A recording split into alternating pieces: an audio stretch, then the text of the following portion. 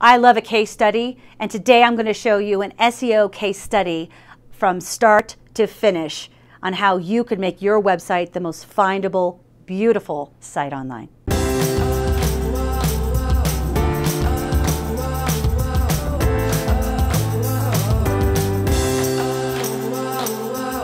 When you're thinking about making a website findable, a lot of it is about strategy. Do this, do that, do this, do that. But it doesn't really give you a holistic understanding of how to do it from start to finish.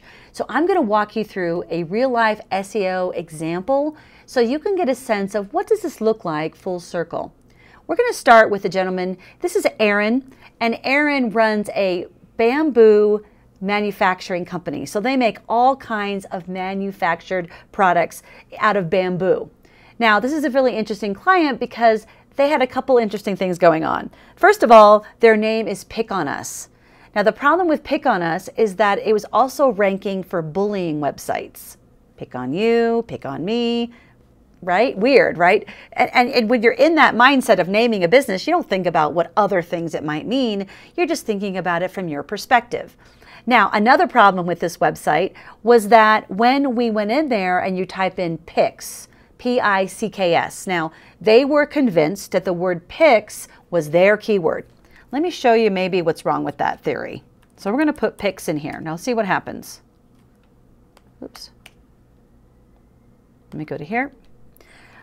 When you're looking at picks, you'll see that we get NFL picks, mostly sports picks, guitar picks.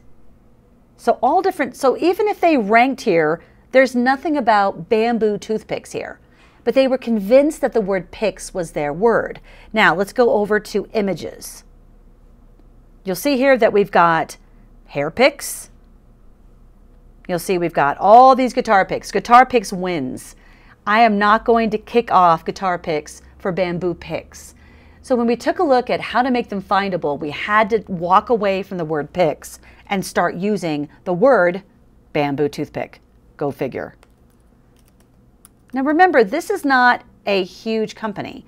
They make very specialized bamboo products for the hospitality industry. So a cruise line buys millions of toothpicks from this company, or a hospitality group is going to buy a bunch for all their catered events, weddings, the big parties that they throw. So we're not talking about selling a box of toothpicks to one-off people on the web. We're talking about big website orders. So here you'll see bamboo toothpicks bulk. Bulk is a happy word for us because that means they're going to order a lot.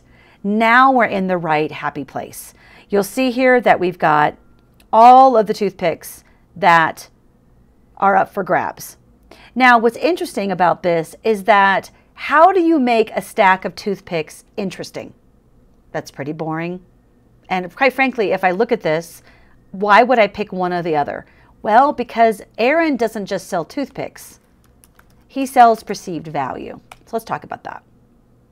All right, so here's our knotted toothpicks page. Keep coming down, keep looking. We're looking at all the different ways that people search. So here's Pick on Us right here. So what's interesting about Erin's problem is that they sell perceived value, not necessarily just toothpicks. Because if it's just about toothpicks, then I can go to Alibaba, I can go to any place on the planet and buy toothpicks from them. But that's not what their end game is. So let's just say I've got this very expensive mug, and I want to make sure that I describe this mug, not so much that this is a green porcelain mug, is that if I put, let's just say I do those really fancy lattes with the hearts inside. Maybe I sprinkle it with a little bit of color on top. Maybe I call this a venti non-fat mochaccino or frappuccino. It's not just a coffee anymore. It's about perceived value. So when I hand this over to you, you're getting a little slice of yourself that has a heart on it and has little pink sprinkles. Now all of a sudden, this cup of coffee that is maybe $1 at the local 7-Eleven has now become a $6 cup of coffee because it has all that fancy zhuzhing, if you will, of the cup of coffee. So this is what Pick on Us does, is they make regular items look expensive, which means I can charge a lot more for it. They did a bunch of research, which I think is super interesting. So if you order a cocktail at a bar, and it has one of those little bamboo toothpicks in it, the kinds they sell. $2 more per glass I can charge. Now, if I put a sugar rim on it, I light it on fire, right? Maybe there's a sparkler going off of it. Now I could charge like $12 for this drink as opposed to just its normal price. So this is why their products are so powerful, is because they make those food items look amazing. So I can charge more for it. So as an SEO, we've got a little bit of work here. So let's go back to Erin. So as part of our process, we take a look at how people search. And then we start picking those individual keyword phrases. And we use a very fancy high-tech process of sticky notes, Sharpies, and some kind of keyword tool. It might be SEMRush. It could be a number of different tools. KeywordsEverywhere.com will also give you that data. But you want to find something, a keyword tool, that's going to give you the data. So you'll see here we invited the sales team, we invited the customer service team, and we invited the marketing team. All of them have a different relationship with the customer, and they all know different keyword phrases that they might be searching for. So when we go in there, let me show you an example of this. I'm going to show you a tool called KeywordsEverywhere. It's my new favorite tool. I'm going to click on this, and I'm going to turn it on. Now, KeywordsEverywhere is going to then integrate how people search, the search volume, with the actual phrases. So take a look at this. So I'm going to type in bamboo toothpicks. Now what you see on your screen right here is it's telling me exactly people type bamboo toothpicks in 590 times per month. If I type in bamboo toothpicks bulk, that's 10 times a month. And you're like, wah, wah, wah, wah, right? You're like, 10 a month? Why should I care about that? Well, that's 120 searches a year, and bulk means they're ordering 1 million toothpicks at a time. So don't be so stingy about which one you're going to pick. Think about what is the quality of that keyword phrase versus I want a bigger number is not necessarily the best number here in this situation. And this tool is called KeywordsEverywhere.com. Follow the prompts, install it. It is amazing, and it integrates these searches right inside of your Google search results, which is amazing. Now, after we get everyone in the room and we start brainstorming, this is what we come up with: a series of pages that Erin wants to rank for. So from an SEO example standpoint, this is the process we take all of our clients through. Let's take a look at what a sitemap really is. So a sitemap is going to be planning out your keywords by page. Now, Google's not just going to take one page. That's like a one-trick pony, a one-hit wonder. Just because you wrote one page doesn't mean you deserve to rank page 1 under that.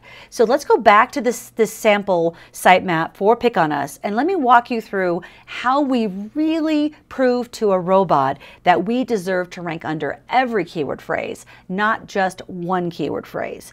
So here you'll see this is what we call our keyword map. Think about a website is like a book. The cover of the book is the name of the website, right? That's the homepage. If I open to the table of contents, each one of those chapters has a topic. And if I turn to that chapter, of course, I'm going to go deeper into that one topic. So let's take a look at the sitemap and see how that measures up from a book standpoint. If I'm an expert in bamboo products, you'll see here that my homepage is optimized for bamboo products. That's the highest level concept. That's where I put you in the library. Now I'm going to open up to the table of contents. You'll see Chapter 1, Bamboo Toothpicks. Chapter 2, Bamboo Skewers. Chapter 3, Dinnerware, Disposables, and Picks by Use. So Google comes here and says, oh, this is so good. I know what your topic is from your homepage, and then now I know all of the chapters in your thought leadership website or your book. Then I can start looking at optimizing. So you'll see that every page has the yearly search volume.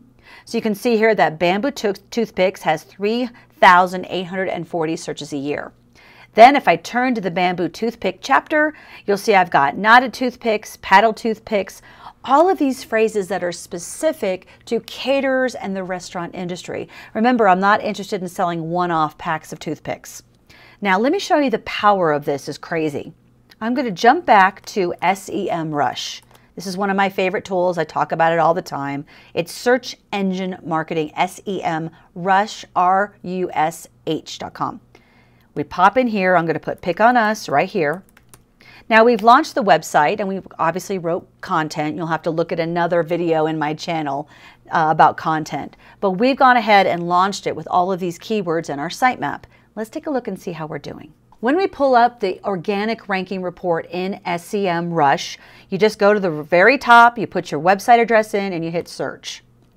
What it does is it pulls all the keywords it sees you ranking for and puts it in a nice, neat report. So we're going to come down here and let's see how Pick on Us is doing. So of course they're always going to rank for their website. That's of their name, I should say. That's 23% of their traffic. Then we've got the good stuff. Remember the sitemap. We want to see each page has its own keyword. So fancy toothpick page now ranks for fancy toothpicks. Number 1, which is always the best place to be, 720 searches per month for that phrase, and it's 20% of their total traffic to their website. Boom. One keyword is giving them 20% of traffic to their website, and it's getting a significant amount of searches. 720 a month is a lot. Then we look at, ironically, number 2 or number 3 is skull toothpicks. You know, everyone has their own sort of theme they want to do for a birthday party or Halloween. So skull toothpicks, they rank number 1. That's 4% of their traffic. Bamboo toothpicks, obviously, that's huge for us. That's 3% of our traffic. And decorative toothpicks. Now, if I click full report, I'm going to get every single keyword that I currently rank for or Pick on Us currently ranks for.